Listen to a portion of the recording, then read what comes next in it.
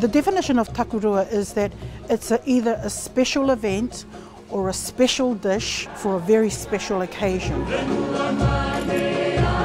So umukai is food from the oven, but a takurua can be from the oven, from the sea fresh, or being prepared by experts in their own areas, whether you are the chef or the fisherman or the hunter, and all those expert resources are brought together to produce a fine dining experience.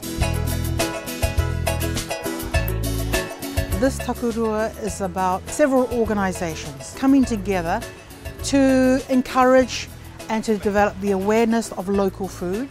And we've brought along a few chefs from overseas.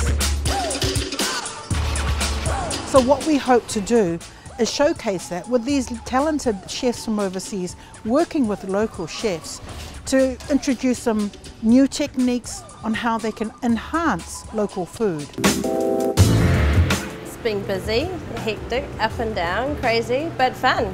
Good for the students here as well, learning and mingling with the international chefs. It's great, and I'm glad this little island can do so much, man. And with this kind of cool people here, learn so much. We've sourced a lot of things from the outer islands and a lot of things locally as well. So we have some wild boar that's come from Aitu, some wild goat. We've got some fish from the northern group islands in Manihiki. We've got some pearl meat, which isn't really utilised that much here on menus.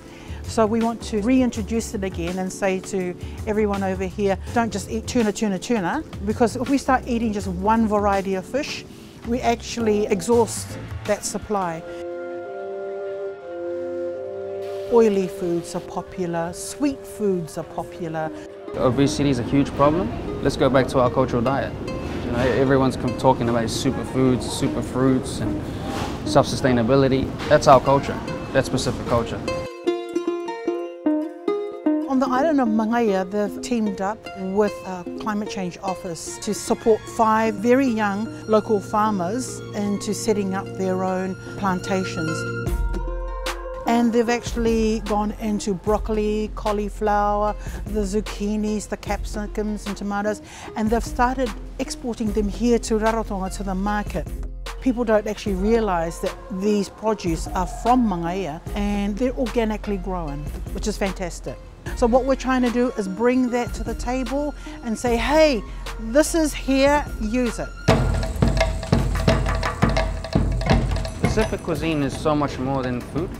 It's a story, and it's literally your culture. So you can't know your culture until you actually eat your culture. So the degustation will showcase a performance that will connect with the food that will come out on the table. I got a really cool job, and that was to come over and work with the local kids here from Te Reora College, and we put together all the legends of the eels, the goat, the boar, the fish, all the ingredients that are being used for tonight. It's so cool because here in Rarotonga they've got a real commitment to getting people to eat healthy, and I think that's one of the good things about this, that even the kids, as we were rehearsing, got to understand what the different products were.